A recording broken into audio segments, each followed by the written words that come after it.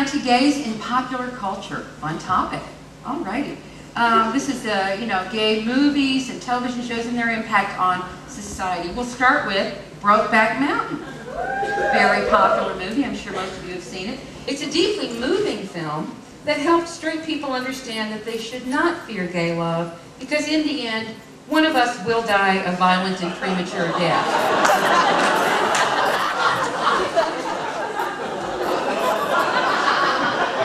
I was personally amazed watching the sex scenes in Brokeback Mountain.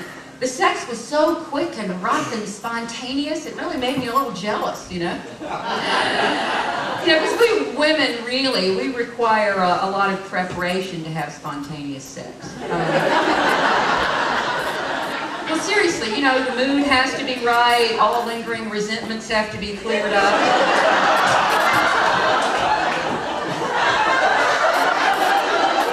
Perhaps through therapy. There are sometimes breast tenderness issues, weight gain issues, your nails have to be done, you have to sterilize things. God forbid you should knock the cat off the bed, you have to talk about it.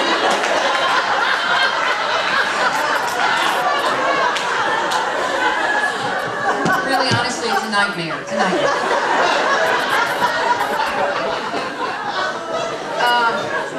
Men, on the other hand, seem to be able to have totally fulfilling sexual experiences while they are waiting for the toast to pop.